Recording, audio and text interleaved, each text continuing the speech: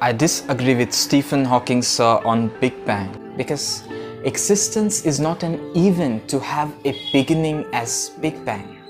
Existence is always existing. It is pure presence without a beginning or end. Events happen in presence. Presence cannot happen in an event. Existence is an eternal vibration of space-time where compression of it affects stretching and stretching of it affects compression. Matter and dark energy doesn't remain as matter and dark energy all the time. They convert into one another in various ways, just like a black hole converts matter into dark energy due to extreme compression of space-time.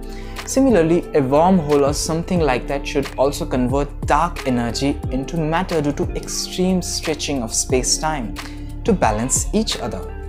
Similarly, there may be 1001 ways of their interconvergence. In fact, all the polarities like day, night, birth, death, pain, pleasure are nothing but subsets of the vibration of space-time. They are just like crest and trough.